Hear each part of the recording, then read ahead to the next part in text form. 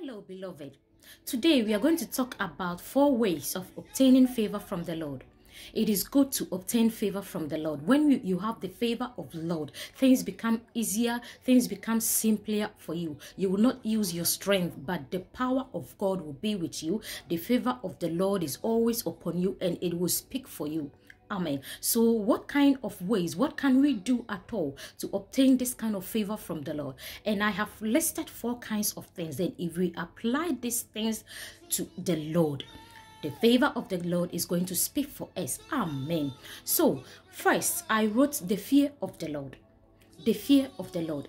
When we read Proverbs chapter 9 verse 10, the Bible said the fear of the Lord is the beginning of wisdom. The fear of the Lord is the beginning of wisdom. Why is the scripture saying that? Without God, we cannot walk in wisdom. Wisdom comes from above. The Bible said, whoever seeks for wisdom should seek it from the Lord, who give it easily and simply to the people that seek and ask for it. Therefore, God will give us the wisdom to walk in. Without the wisdom of God, we perish. That's why the scripture is saying in Hosea chapter 4 verse 6, the Bible said, lack of knowledge, my people perish. Lack of knowledge, my people perish. So with the fear of God, we will get the wisdom of God. We will get the knowledge of God, which God will show us for us to walk on the straight line.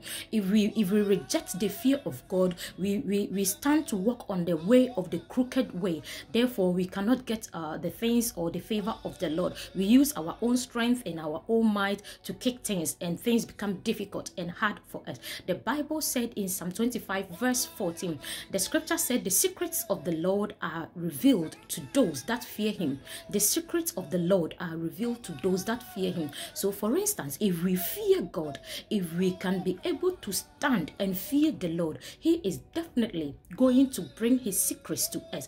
We will be so lucky to receive the secrets of the Lord, the mind of the Lord, the knowledge of the Lord. So when we fear the Lord, we will receive the secret things from him. And the Bible also said in Psalm 33 verse 18, the Bible said, the eyes of the Lord is on those that fear him. The eyes of the Lord are always on those that fear him. So one, the secret to obtain favor from the Lord is to fear him. Because if we fear the Lord, the eyes of the Lord are always on you. The eyes of the Lord are always shining on you, and it will direct you to our path. So the secret is to fear the Lord. And I also wrote 2, the love of God. The love of God. The scripture said in Romans chapter 8 verse 28, the scripture said, for we know that all things work together for good for those that only love the Lord. For those that love the Lord, all things will work together for those that love the Lord. So if we love the Lord, if we make sure that God see that he is the #1 priority in our life, God is a jealous God. He has to see that we are coming to him not because of things that we want to obtain from him, not because of things that we are seeking him to do, but we are coming to him with our whole heart. We are coming to him compassionately. We are coming to him not depending on things that we believe and think that through God we will get, but we are coming to him because we love him. Then he will also make sure that all things will work together for good for those that love the Lord. He will also make sure that all things work together for good for us that love him. Hallelujah. Are we loving God because of the things we see, or because of the things we believe that if we love him, we will receive from him? Do we go to the Lord with our heart? Do we go to the Lord because of things we are asking him to do, or do we love him compassionately?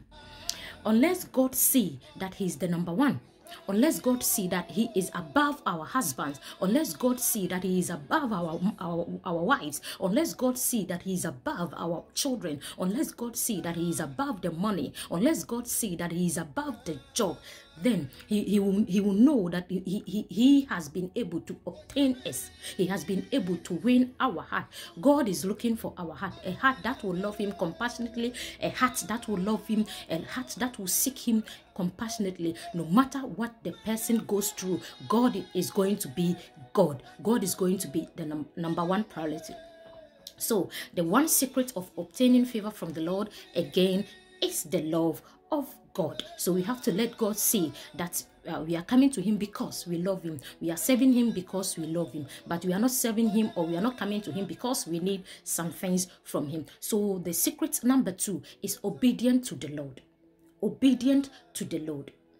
Family, if we say just in our mouth that we obey God, but we do not do the statutes, the commandment that God is asking us to do, the directions that God is bringing towards us to do, then we do not fear God.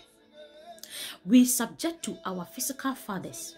We subject to our physical fathers. We become obedient to them. When they say sleep, we sleep. When they tell us do not go there, we stop and don't go there. But what are we doing to God? Do we obey the rules? Do we obey the statutes and the commandment of God?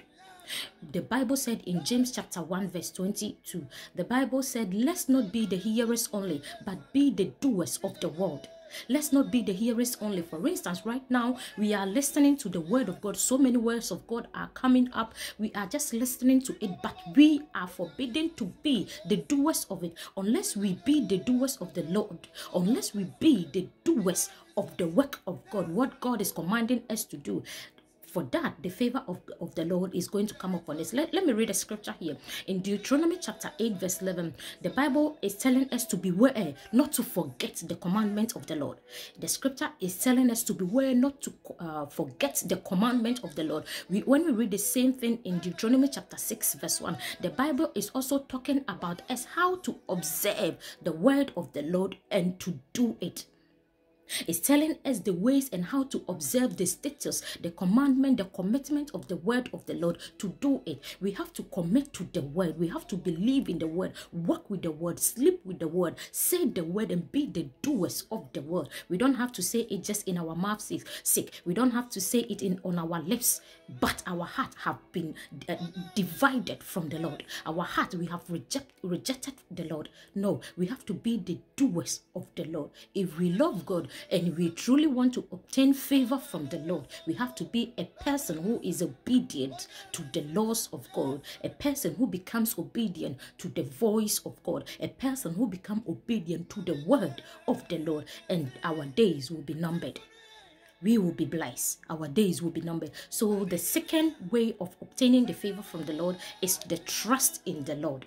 The trust in the Lord. Without trusting the Lord, the Bible said, for those who comes to him will have to believe that he is, and he is the rewarder for those that diligently seek him. So without the trust in the Lord, we cannot obtain favor from the Lord. When we read the scripture in Jeremiah chapter 17 verse 7, the Bible said, blessed is he whose trust is in the Lord and who hopes in his glory. Blessed is he who trusts in the Lord. He did not say, cursed is he who trusts in the Lord, but he said, blessed is he who trusts in the Lord. When God sees our trust in him, when God sees our trust, our hope in him, he will make sure that he will prove himself to us. How we see God is how he proved himself to us. So if we trust God for anything, if we believe in God for anything, he will make sure that he will never be a liar, but he will make sure that his ways are never void. He will make sure that he accomplishes his ways upon our life, and whatever we are trusting him to do in our life will be accomplished. That is what the word of the Lord is telling us. When we read that scripture in Jeremiah chapter 17 verse 7, it talks blessing on those that trust the Lord. He said we will be like a river, a tree on the river, blah blah blah. So many things there. When we sit down and study that word, it talks about a person who trusts in the Lord, how that person's life is going to be blessed, how that person's life is going to be nourished. So today I'm going to end here.